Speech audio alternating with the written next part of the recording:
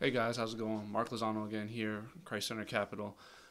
Today we're going to talk a little bit about the basics of investing strategy. This is always a very broad topic. It's probably been done by a million different people, a million different times.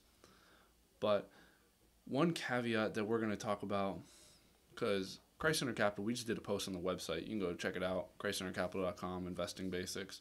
It's going to give you the rundown of just kind of some golden rules to follow when you start investing for yourself. But one thing that I need to make people aware of, first and foremost, two things really. First and foremost, Christ Center Capital, right here, we are not money managers, financial brokers, financial planners, financial advisors, or any of the like. We are not money managers. What we are is a research company. That's essentially what we are. We're researching the moral ethics, especially related to Christian values of investments. That's what we're doing. So when you go to Christ Center Capital, if you subscribe to the newsletter, you subscribe to the website, that's what you're getting, that's what you're paying for. So that's just, we're not here to give you advice for financial gain, though we hope that our advice does do that for you. That's just one caveat here. So when we're talking about our investing basics, it's a little bit different than what the general run-of-the-mill financial advisor is going to talk about when it comes to financial investing basics. All right, so let's take it over to the website real quick. Behind me, you're going to see the post that we just recently did. And here, I'll make myself small so you guys see. And so, investing basics. When we're talking about strategy, we need to first learn a couple terms, right? Just to wrap our heads around it. Especially, and this video is meant for complete and utter beginners, right? So if you're an advanced day trader or something like that, this video is probably not for you, but it's for those people that want to get into just managing their own portfolios. Because here at Christ Center Capital, we're all about managing our own portfolios. Passive investors equal secular investors, right? It is very, very hard to be a quote-unquote Christian investor, and it is impossible to be a Christian investor if you're a passive investor, especially even if you're just giving money to a BRI firm and everything. I mean, some BR firms are great, some are terrible, right? Expect when it comes to what they're investing in morally. So you really need to do your due diligence. Homework is key when it comes to being a passionate, authentic Christian investor. So this is why we're going to kind of go over some vocabulary terms. We're going to go over our process, and then hopefully you can take something away and be more empowered to be that active Christian investor when we're done here. All right, so we have dollar cost averaging. Most people have heard of this. If you watch financial YouTube channels or you read a blog or you get newsletters, right, you probably know what dollar cost averaging is. It's what the general public has to do. It's what your 401k and your IRAs and your retirement portfolios are essentially doing. You're contributing every month. Your employer may be contributing, and maybe you're taking a 10% out of your paycheck or something, and you're giving it to your stock or ETF portfolio. That's dollar cost averaging, because you're not really trying to time the market. You're just overall investing every month or every week or every quarter, whatever the cadence may be, to get the best overall price. Because essentially, when it comes to investing, we're talking about long-term investing in this video and in this post behind me. So when we're talking about long-term investing, that means you're essentially holding for at least 5 years. C3 and myself, we like to think in terms of 10 years increments, but at least 5 years, and you're holding at least 25 assets. And we're going to talk about that 25 assets just next, at diversification. So there's a lot of people that think they're diversified because they hold 20, 50 different assets or something, but they're all in the same industry. It does you no good if 40% of your portfolio is in consumer goods, or if 60% of your portfolio is in tech companies, or something like that. That means you might have a bunch of different assets, but you're not actually diversified, because if one of those go down, there might be a really good reason for all of them to go down. So diversification, we're talking about those 25 different assets at the very minimum. That's the minimum number, right? 25 different assets. But those also need to be spread out among different industries and asset classes, all right? So you don't want to just have 25 different cryptos or 25 different tech stocks or 25 different ETFs that are all talking about consumer goods. You need to be diversified across the broad gamut of the market, right? And then long-term investing is kind of what we're already talking about. The long-term investing, again, Christ Center Capital, we like to think in 10-year increments. Some people have the minimum number, or more industry standard minimum number is like 5. But again, real long-term investing is like you're investing now when you're 25, 30, 35, 40, all the way up until retirement age at 65 plus, 70 plus, whatever it is. That's real long-term investing. That's what most people think about when you say long-term investing. All right, reallocating. It is so important, but can be a very misused tool. So if you're reallocating your investment portfolio on a regular basis and you're doing well, you're probably more of an advanced trader. And again, this post probably isn't for you, because reallocating takes a little bit of skill. I mean, people make investing much more complicated than it is, but reallocating does take a little bit of skill in knowing what you're trying to get out of it. So if you have a reallocation strategy put into your long-term investment portfolio, that's all good and well, but for most people, it's not needed, because when you reallocate, that causes you to look at your investments. And when you look at your investments on a very short-term basis, every week or every month, some people every day, it's tough to stomach the volatility in the short term. And that's why you see a lot of everyday investors always lose, because they see something go down, they panic, they sell, instead of set it and forget it. The set it and forget it is always better. Historically, it always performs better than the constant reallocation of assets, because trying to time the market, trying to predict the future is a fool's errand. That's why, you have monkeys and goldfish and toddlers and stuff beating Jim Cramer and other stock pickers constantly. You can go look up those videos; they're hilarious. But I think the one guy, what is it, Graham Reeves? He just did the goldfish. His goldfish beat the S&P 500. Like 9 out of 10 times, something like that. So trying to predict the future, or beat the market, consistently is really, really a fool's game. So that's why we kind of stay away from reallocating. But if you're an advanced trader and you understand that, like, when you really want 10% of your portfolio to be in X industry, and you want 5% of your portfolio to be in Y industry, and you want to stick really hard to those numbers, and you're just reallocating when something goes a little bit up or a little bit down, that's great. It takes a little bit more time, a little bit more effort, but it could be advantageous in the long run. But again, that's for more of an advanced trader, someone who probably has more time on their hands and all that good stuff. This next concept is so important. And invest in your own knowledge, all right? So many people, and a perfect example of this is cryptocurrencies and NFTs. So many people have lost so much money because they invest in the new craze or the newfound thing or some industry that they just don't know about. They don't have a general grasp on. And when you invest in something, when you put your financial future into something that you're not really knowledgeable about, that's playing with fire, right? That's why, like when we talk about cryptocurrencies on the Christ Center Capital website, because we do, all assets, not just stocks and ETFs. We're doing, of course, the bonds, mutual funds, alternative assets, all that good stuff. One thing that we'll talk about cryptocurrencies, but we're really working on vetting what cryptocurrencies are the more established players. Like, you're not going to see us talk too much about a lot of altcoins. You're going to see us talk about Bitcoin, Ethereum, maybe Cardano and Solana, but you're not going to see us talk about a lot of other things, because it's not our expertise, and it's probably not your expertise either, because it's, a very small percentage of the human population have an expertise in these things right now, given that, they've only been tradable assets since the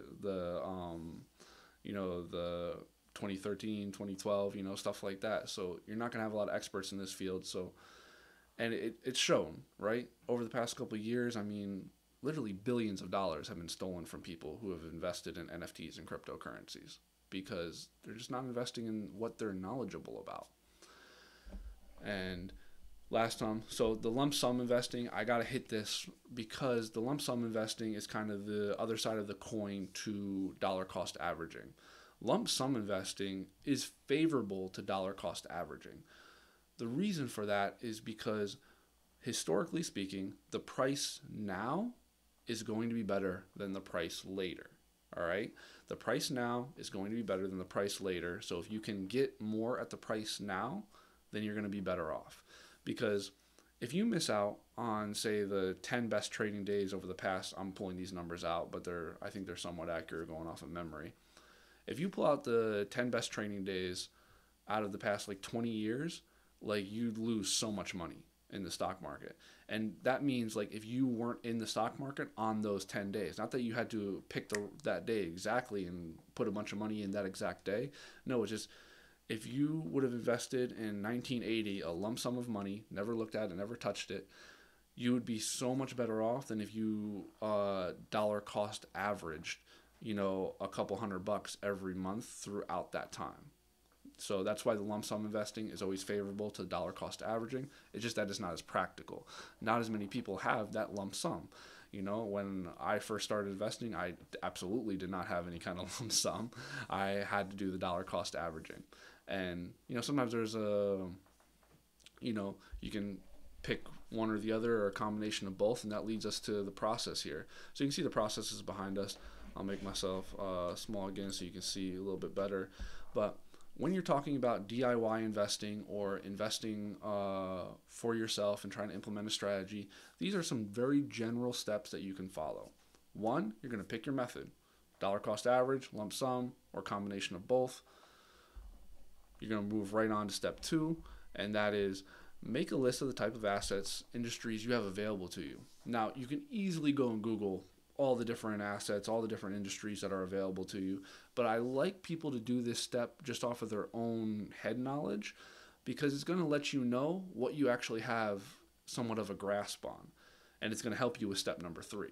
Because step number 3 is find out if any of the assets or industries on your list fall out of your scope of knowledge.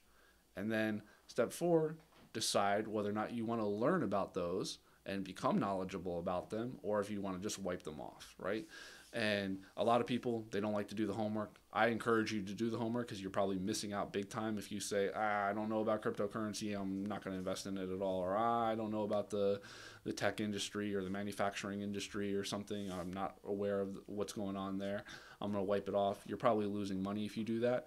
But the pros and cons of investing into something without doing the homework is really bad. So don't do that either.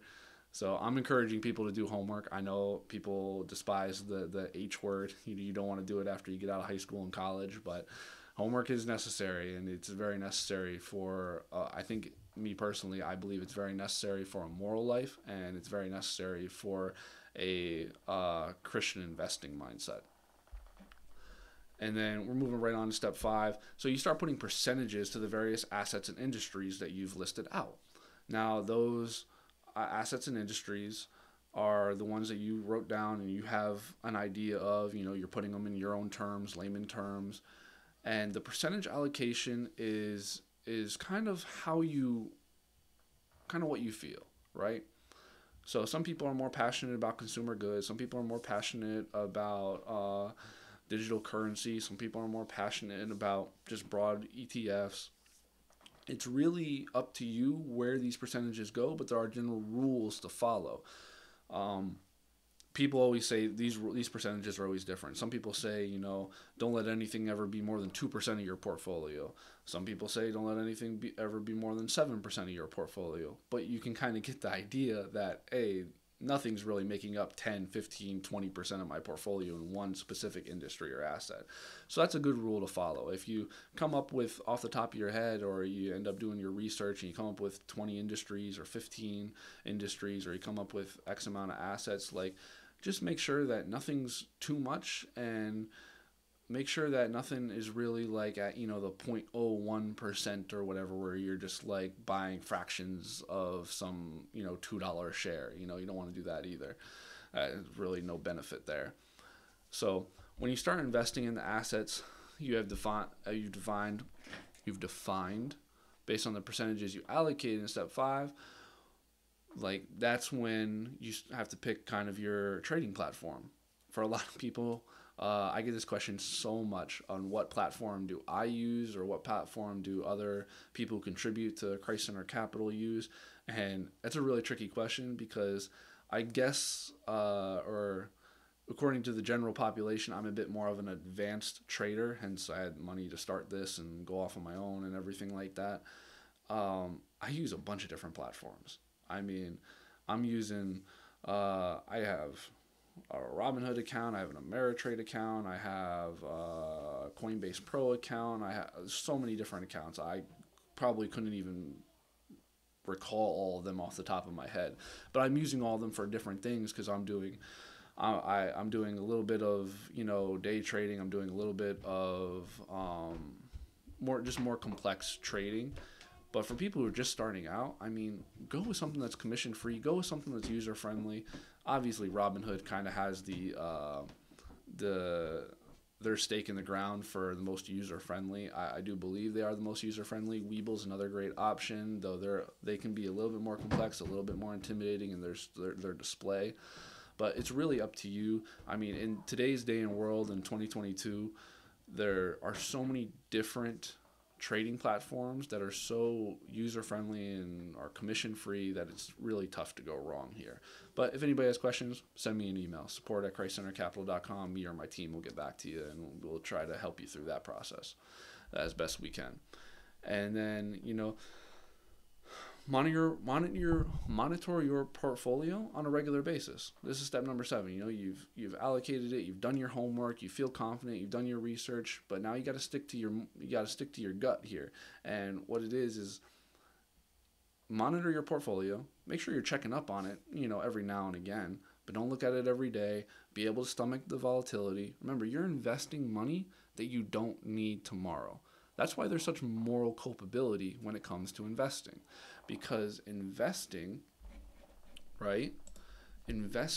is what you do with your luxury. It's not the money you need tomorrow. It's the money you may need during retirement. It's the money you may want to leave to a charity. It's the money you may want to leave to your kids if they hit hard times or something like that. So it's not money that you're going to need tomorrow. So why look at it every single day, right? Because it's going to go up, it's going to go down, and then it's going to go down again, then it's going to go up, and it'll drive you crazy if you're not a seasoned veteran day trader and you're just like panicking every time it goes down. No, set it and forget it.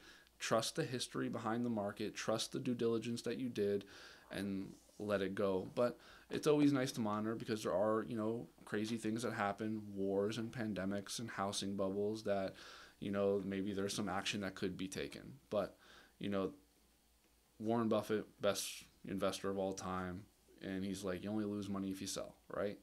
So kind of stick to those basics. That's pretty much the gist of what I wanted to cover. Obviously, all this stuff is in the post here. You can read it. It's very, very digestible, very quick, a lot shorter than this YouTube video. But we made how C3 can help. We have our mock portfolio. We have our bi-weekly curation process that kind of helps us decipher what assets are morally responsible from a Christian perspective. So that's what C3 does. That's our bread and butter. You can go check out those. There's links to both our mock portfolio and our curation process in this basic strategy post. We did our own list there. Don't look at that, do it yourself. But if you want to cross-reference or anything, go ahead, hit that up. But like I said before, if there's any questions on investing basics or anything like that, me or my team are always happy to respond and talk to subscribers or people who are just interested in authentic Christian investing. So email us, support@christcentercapital.com. We would love to answer your questions. Give us a day or two to respond sometimes. We're getting a little bit inundated as time moves forward, but that's a good thing. And if you feel called, subscribe. It's only $7 a month to get access to everything that Christ Center Capital does. You can also sign up for our newsletter. That's completely free. And if you help support Christ Center Capital, we can continue to produce more content and continue to do our research on where the morals lie in the investing world. And also you can help us support some amazing charities, because if you don't know, 50% of all of Christ Center Capital's net profits go back to some amazing Christian charities that really do some good in the world. So with that, I'm going to end this video. Thanks for listening. Thanks for being here. Go check out the website. We'd appreciate it. And God bless.